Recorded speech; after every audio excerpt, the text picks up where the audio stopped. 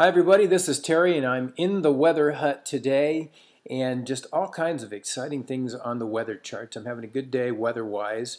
And you know, here in the house I've got 3 cats that live in the hut here.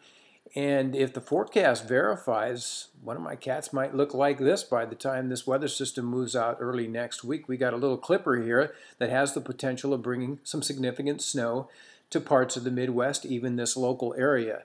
And I talked about this last night in one of my discussions and posts on the page, where the European model was showing this whole system coming through here. But yesterday the GFS, the US model, just completely blew it off. But the overall track was coming in from the northwest to southeast like clippers go. And for any snow to fall in eastern Iowa or northwestern Illinois, we got to get this thing to go to the south of us. And that's what the European was showing, and lo and behold, the GFS, slow but sure, has caught on to the trend, and now it takes the low pressure right on through extreme southeastern Iowa and eventually into east central Illinois. If that track holds, there's likely going to be a band of snow to the north of the clipper. Now these things move fast and they have limited moisture, and the track is really critical, and that'll probably move around a little bit here in the next couple of days. But you can see here that the GFS actually has some decent moisture coming out of this thing, 1/4 to 1/2 an inch. And if you translate that to snow, well, there you can see the band that extends from southwest Minnesota through northeast, east central Iowa and across northern Illinois. And the model, at least the GFS, indicates 2 to potentially 4 inches of accumulation.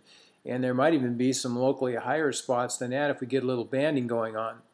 I guess the thing to stress right now is the potential is there for snow, but the exact track is still not 100% determined. So if this moves further north or south, that could get pushed around a little bit. But that's a very exciting map to me. I mean, 1 inch of snow this time of year is a big deal, and if anybody got 4, that is a significant snow for so early on in the year.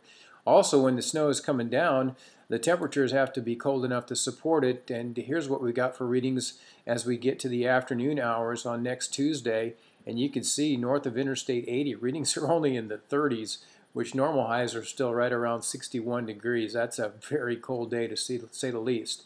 And we're going to go out a little bit further here, and finally we're getting towards about the 26th or 27th here of October, and we've been talking about another cold front coming through that's going to be a potent one, and you can see it on the jet stream chart right here. It's really buckling in the cold air across the north central United States, and eventually this plows on through here around the 28th or 29th, and that's going to be even colder than this first wave of chilly air. And I would expect to see high temperatures again be back down in the 30s with this weather system once it comes on through. And you can see here the model definitely trying to do that with readings only in the 30s here by the time we get to around the 29th or 30th of October. So that is some remarkably cold air, to say the least, and we definitely have some wintry weather in the forecast, and some parts of the upper Midwest could even be doing a little shoveling here in the next 3 or 4 days. So that's something we'll be watching.